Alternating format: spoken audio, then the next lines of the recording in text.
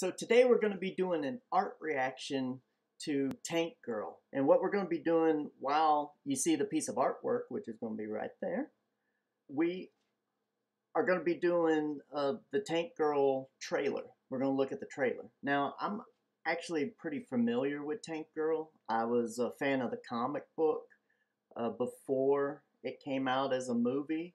So for me, and I've obviously seen the movie. It came out years ago when I was a kid, and I think maybe I was in junior high school, probably around 9th grade sometime. So for me, this is kind of like going back and checking out something from my childhood.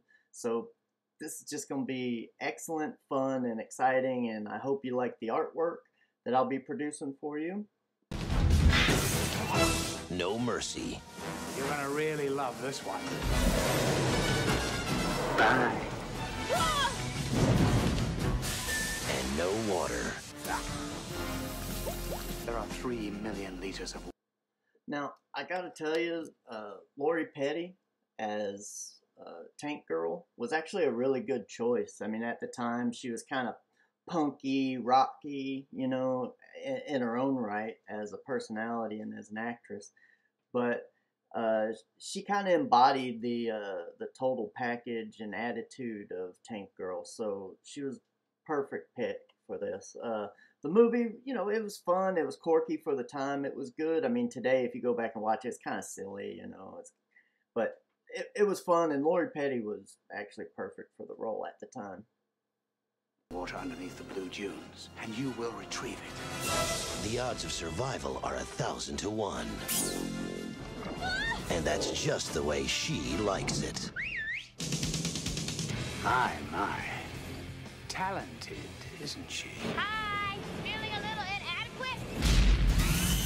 She'll be fun to break. I like pain.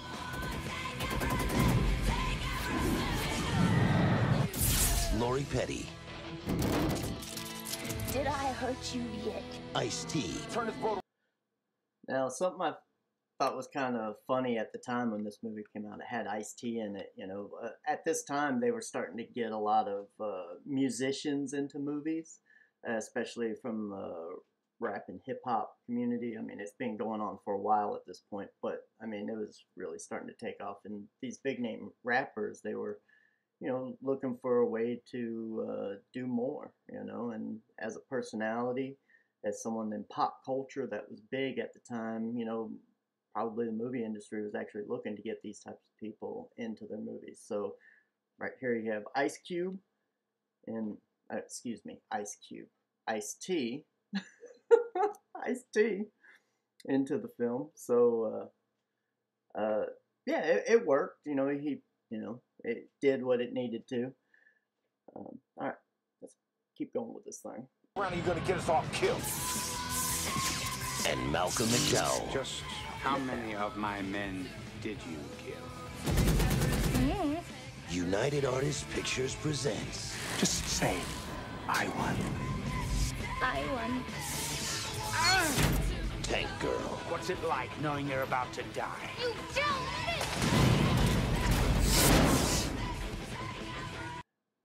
This part I think is really interesting. Like, you don't see this in trailers anymore where they actually list the music that's going to be in the movie.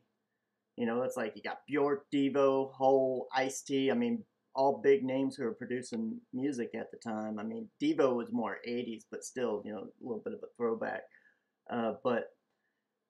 Yeah, how interesting. I mean, you'd never see that today. At least not any trailer I've seen recently where they actually tell you the music. It just tells you how big music was at the time and the personalities. Yeah, you know, I couldn't tell you maybe 3 or 4 big music groups today, but back then, I mean, everyone knew all the different big bands and stuff. Oh man, it's sad where the music industry is today.